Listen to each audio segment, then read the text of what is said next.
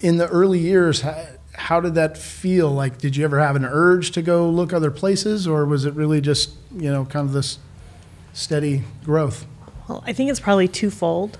The first one is it's been a job that has always continued to challenge me. Mm-hmm. So I was given a lot of responsibility right out of the gate.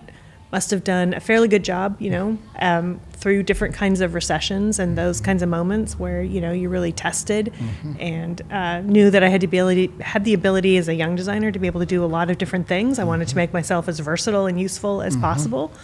And so I think that was key, but also always being willing to raise my hand and step into new roles or responsibilities just allowed me to keep evolving. And, it was a matter of doing design early on, being a part of the group that established K-12 at LPA and really turned that into a huge part of our business. I didn't know that. Yeah. Because that is, when I think of you guys, I think a lot of K-12 is a significant aspect of your business portfolio. Oh, it is. It's education's almost 50%. So I'm really proud that I was part of the group that kind of pioneered that.